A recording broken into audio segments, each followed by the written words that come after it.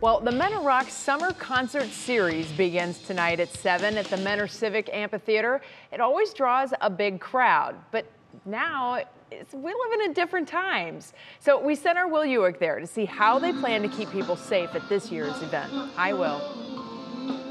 Yeah, Betsy, basically this just opened up minutes ago as you guys were talking. 5 o'clock is when these gates open over behind me. Now you can see that they have 10 feet fence all around the perimeter with only 3 entrances where they are clocking how many people are going to be entering as people start shuffling in. It starts at 7 o'clock, will go to 9 o'clock. So they basically came out here, surveyed the land, and did the math and found that typically on average, this is an event that's been going on for years, they can get on average about 6,000. They could max out at about 8. They're going to max out at about 4. They figured that that's going to give them 35 square feet per person coming in. They're offering free mask at the door as well, and they're going to be having people walk up and down the aisles to make sure that people are keeping socially distant while out here. They worked very closely with the Lake County Health Administration, talking with the state to figure out if they could do this or not.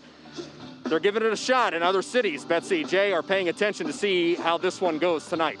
Well, absolutely no doubt about that. Okay, 35 square feet per person. Now what happens if somebody decides to do 32 or 31 square feet? What happens to them?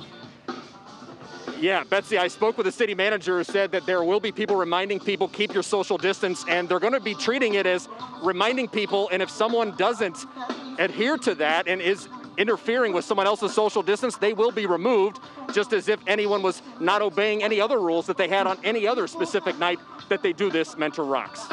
Well, it is a beautiful night to be out there, so I'm sure it'll be busy. Thanks, Will. Thanks for keeping an eye on it for us. Yep. Jay.